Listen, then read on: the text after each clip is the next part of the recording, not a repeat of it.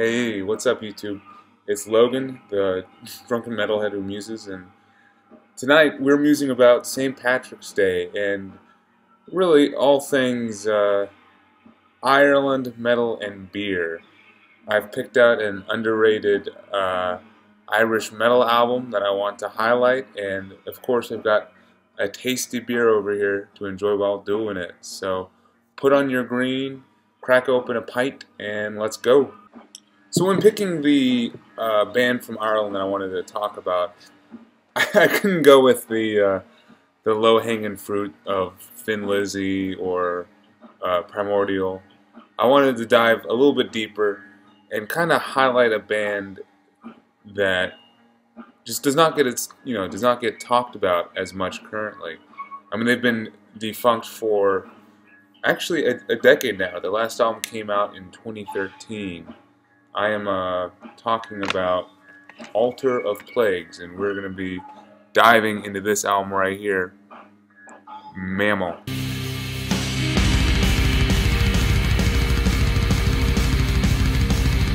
So first, the brass tacks. In the background, we're listening to a weird fucking album that kind of, well, it pairs well with the band and the album we'll be talking about, but then at the same time, alphabetically on my shelf, it was right behind the band Altar of Plagues. And this is, of course, Aluk Totolo? I think that's how you say it. Shit if I know. This is their debut album from 2007 called Dissension.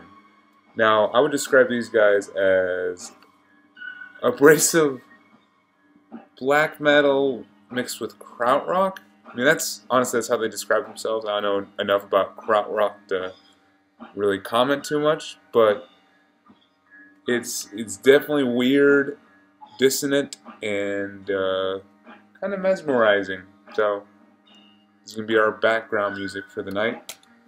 As far as beers go, though it's not from Ireland, you know, the only one I could find around here that directly was, of course, is a Guinness, and I'm gonna be a little more exciting than just picking a fucking Guinness to pair. This one is from a local Charlotte brewery called Devil's Logic. There we go, we got the devil right there, and it's a dry Irish stout called the Cliffs of Moher. I think I said that right.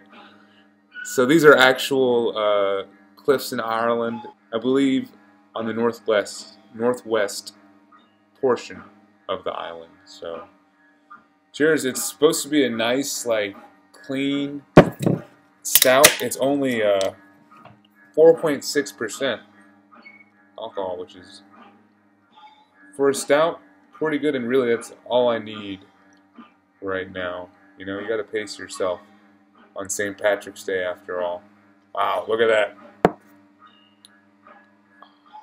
Got it in my green Mother Earth goblet.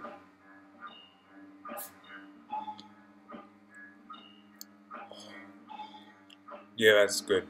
That's good. That's just so smooth. Kind of very light too, and there's a hint of coffee bitterness, but at the same time, it finishes fairly dry.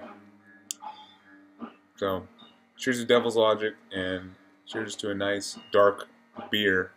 So yeah, this beer right here pairs well with this album. It's dark, bitter, tastes like a cold, dry desert. It quenches you without you feeling quenched. Just like this.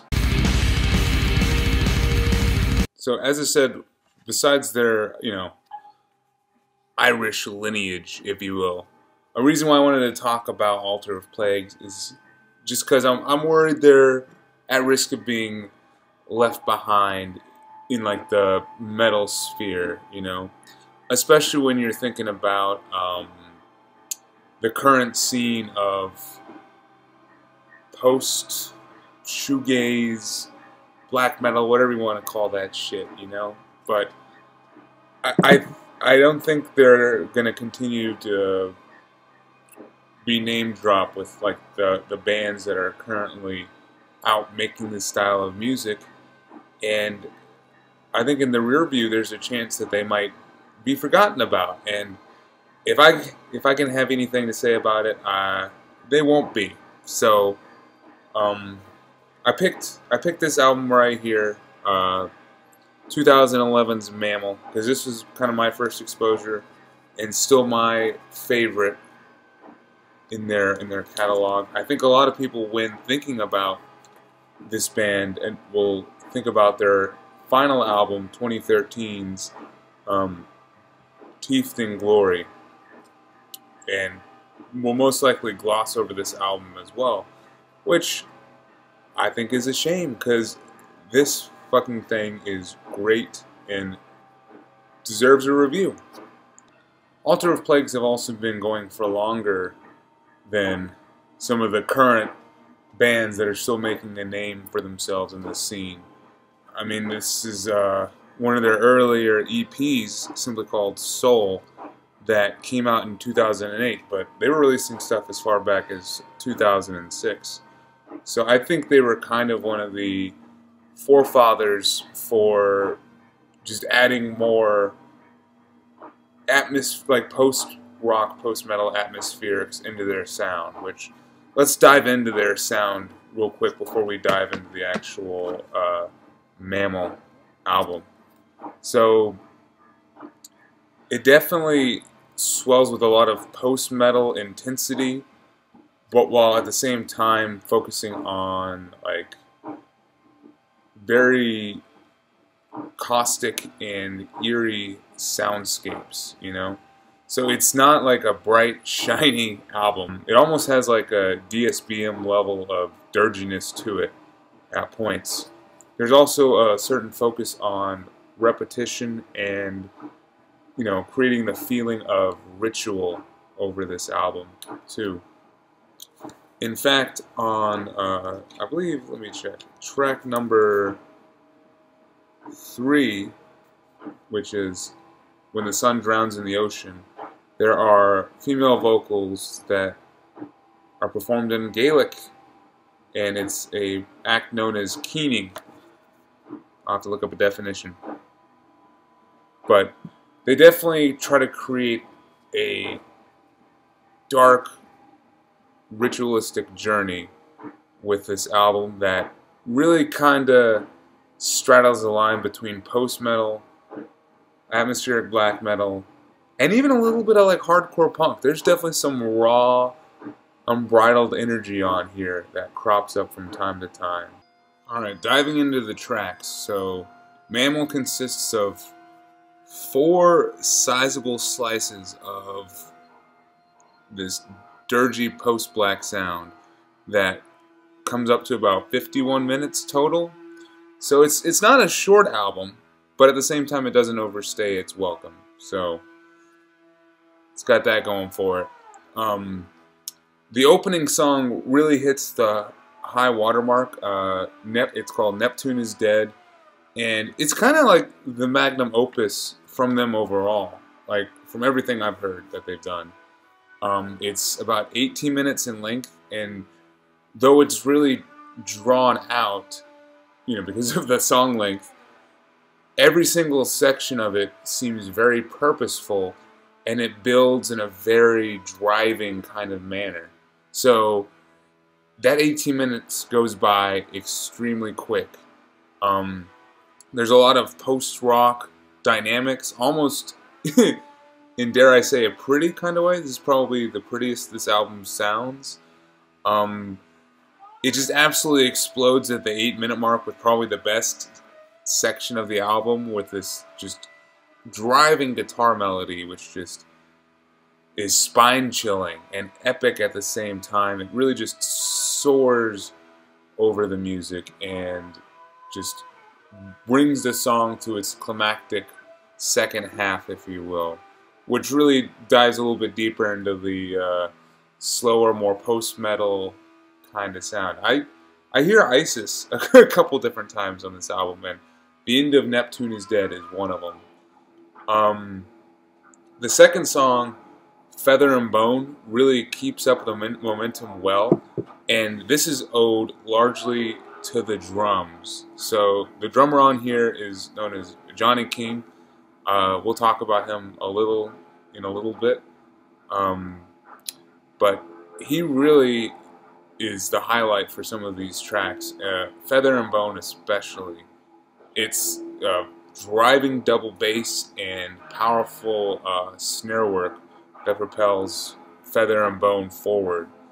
Also, when the melodies do come in, they serve to expand the atmosphere in a fairly unsettling, spine-chilling way. Like, to bring up Sunbather again, it sounds like a more bastardized version of Sunbather, where everything sounds like shimmery and glossy. Everything here sounds dirty and like just makes you feel like slightly uncomfortable, though intrigued at the same time. Really, the post-rock elements widen the landscape of this song a lot, and it closes in an eerie fashion with almost clean singing vocals and another section that comes off like Isis. Very slow and melodically driven. Track 3, When the Sun Drowns in the Ocean, kind of be called the throwaway track of the album. It's more of like an instrumental interlude. I mean, it does do a marvelous job of holding tension, but then at the same time it's about 7 minutes long, and it kind of loses the momentum of the first 2 tracks by the time you get to the end. Though that is also where you get like the Gaelic chanting is in this song, which for the concept of the overall album and the ritualistic feeling of it, it could be important. So maybe that's me nitpicking. When we get to the final song, which is All Life Converges at to some center. I mean, this shit's like kind of opens up in a beautiful, like more ambient fashion, but then it becomes jagged and really the most hardcore sounding of the bunch. I mean, the production here is very stripped down and raw, and the vocals especially sound like hardcore shouts. But when it gets massive, man, it gets massive, and those post-metal kind of guitars take center stage, you know? So overall, the tracks on the album really do a great job of feeling a little like jilted and jagged at times, but then they also all build together to kind of create a cohesive climax, you know, to the individual songs. And there's definitely a certain like depressive motif that kind of rides through the whole album, and definitely one of like death and decay. As far as like the overall flow of the album, it's definitely front loaded. I mean, Neptune is Dead is such a great song and just really overshadows the rest of the album, you know. And then the fact that the second best song on the album, Feather and Bone, is right after it just continues to make it feel front loaded. Still, because there are only 4 tracks on that album, and that even the closing song, a good song overall, and it ratchets up the intensity of it, it makes this 50-minute long album go relatively quickly and relatively smoothly, especially if you're buying into like the dark atmosphere that abounds this release. This is definitely not an album to neglect if you're looking for a dark and atmospheric trip into what post-black metal kind of could have been and was, you know, back before a certain album kind of blew the scene wide open. This is one that I revisit often enough, and it will probably continue to be, if not for Neptune is Dead alone. I can't recommend that track enough. So overall, I give this an 8.4 out of 10 on Drunken Metalhead Reviews. So one last parting question for this St. Patrick's Day review. What will be the the final outcome for this band and this album right here, Mammal. Will Altar of Plagues, end up being more revered for what they did for the sound in later years, or will they end up being less and less talked about? I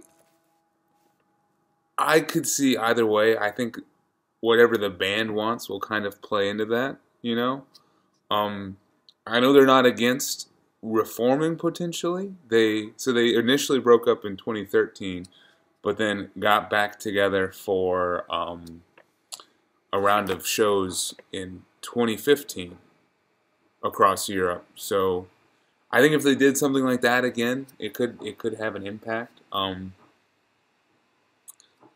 also think that the legacy that one guy in particular from this album right here, Johnny King, who was the drummer, and I thought one of the highlights of this album for sure was the drumming, has gone on to be in many different projects. The chief one for me, at least, is he's currently in Conan, and was on their last 2 albums, this one included. But he's also a part of another more traditional doom band, Dread Sovereign, and also this band called Malthusian, which are like a black and death metal band. They just did a killer split with Suffering Hour. So I think no matter how you cut it, though, they really help to bridge the gap between like post metal and post rock and like the more early 2000s atmospheric black metal like Wolves in the Throne Room, And I would say that they, help make way for bands like Death Heaven, Bastinage, Ghostbath, and Sanhet for sure. Like, I would definitely give these guys some credit for that, and I hope they get the respect that they deserve. Anyway, cheers, guys. Thanks for watching. Drink good beer. Listen to good metal.